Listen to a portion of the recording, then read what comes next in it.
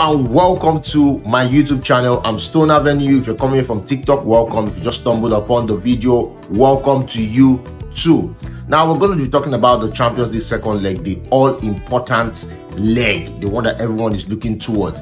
And the truth about this is this: with the change and slight change of the away goal rule, whereby the goals are the way they are, you can be drawing 2-2 and nobody's looking at whether you scored away or you scored home. You know, you get to penalties or you get to extra time or whatever it requires. These matches are of utmost importance right now. Now we're going to get into the matches. When we look at Manchester City versus Sporting, that's not a match that we need to talk about, right? Man City took the first leg 5-0. Second leg, they should even maybe score more, maybe make it 2-3-0 or whatever. That's not something that I think we need to talk about. That match is done and dusted. Liverpool Inter Milan, I feel is done and dusted too, but because when you look at what Liverpool did in Inter's house in San Siro, the fact that they beat AC Milan in the group stage home and away, and the fact that they are playing Inter now, they are beating them in San Siro too, I believe that tie is over. There's no need to talk about it. So 2 ties gone, the Man City versus Sporting, and of course the Liverpool versus Inter Milan gone out of the way. Now let's get into very, very interesting stuff, which is Atletico Madrid versus Manchester United. The truth about this is this: the Atletico team is in shambles when we look at the defensive side based on what they are playing in La Liga. Jimenez and all those guys at the back, sometimes they bring Condobia to play as a centre back, pairing Jimenez. But the truth about this is it's not working. At the Atletico, if you look at the Atletico defense, the one time that Manchester United attacked them, they scored. The truth about this is that if Man U should attack Atletico Madrid, they are going to score. Atletico Madrid's defense is not good. So also is Manchester United's defense. They have Harry Maguire, for God's sake. Harry Maguire has been a constant pain to fans throughout the entire season. In fact, I don't understand how he still starts. He shouldn't be on the bench. He should be sent to the B team. He should be sold. He should be loaned. He shouldn't be in the team. But somehow you're going to see maybe the fact that he's still going to start based on the fact that you're saying he's the captain, all of that. So you're going to have a Man U defense that's porous, and Suarez might be back, and you have, of course, you have João Felix and all of that, and the Atletico Madrid defense that is porous. Manchester United also have a problem of retaining possession, and Atletico Madrid are very direct in the attack. So this is going to be a game whereby I believe that the goalkeepers are going to step up to the plate. The game is going to be determined based on the goalkeepers because both defenses are porous. But the truth about this is this: I just see Man U edging this because of Cristiano Ronaldo and his history with Atletico Madrid. I don't think Atletico are going to remove Manchester United. It's just a lot at stake for Ronaldo at this point, based on the Champions League, qualifying for the World Cup and all of that. I believe that he's in the state of mind right now that he's going to remove Atletico Madrid, even if he has to do it single-handedly. That's how I see it. Now, PSG versus Real Madrid. This is a match where a lot of people have looked at and said, oh, you know, they are going to Santiago Bernabeu, Madrid, all of that. But I believe that with or without Mbappe, that PSG is going to remove Real Madrid. The truth about this is this: we have not seen the killer side of Lionel Messi, but he has that side, and I believe that this match is going to show it if Mbappe doesn't play. But when Mbappe plays, Messi is going to be the orchestrator, orchestrating everything. Neymar and Mbappe are going to do their work and get the goals. Camavinga, do not belittle Real Madrid, because you know people say, oh, Toni Kroos is out, but they have Camavinga, they have Valverde, and they still have Luka Modric. Look how Luka Modric did the last match without go outside the box, and Camavinga, the goal he scored.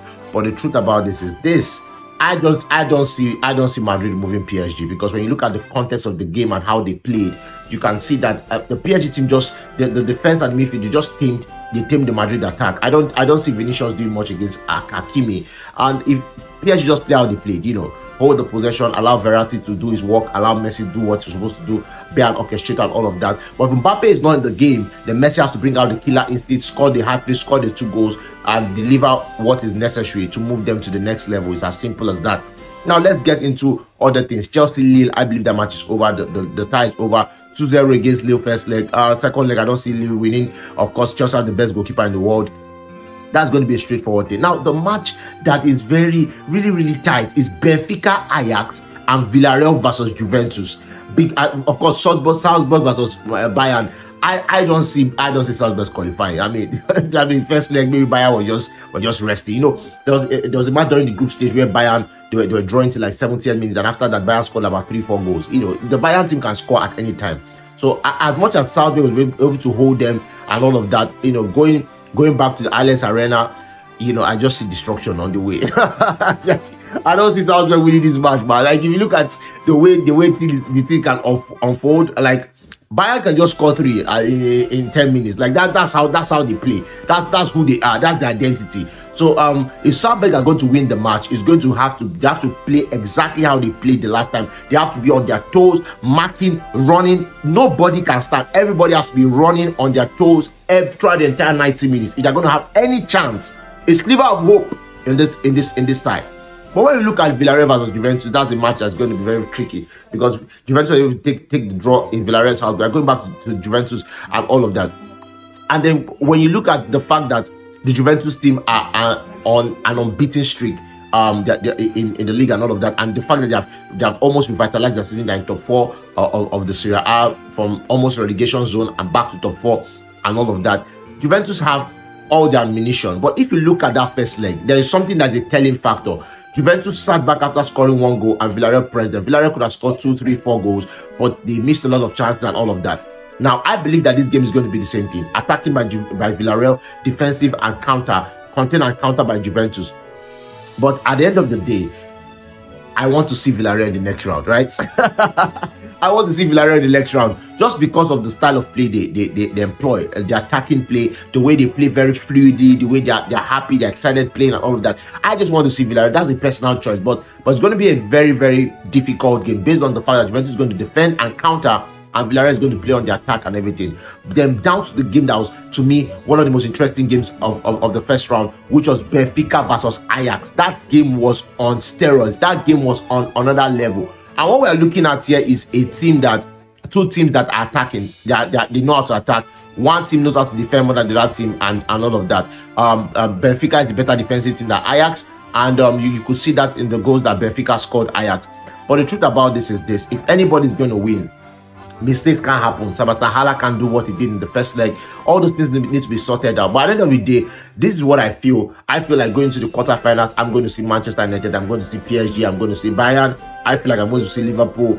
I feel like I'm going to see Chelsea. I feel like in the next round I'm going to see Villarreal. I feel like next round I'm going to see Man City, and I just feel like in the next round I'm going to see Benfica.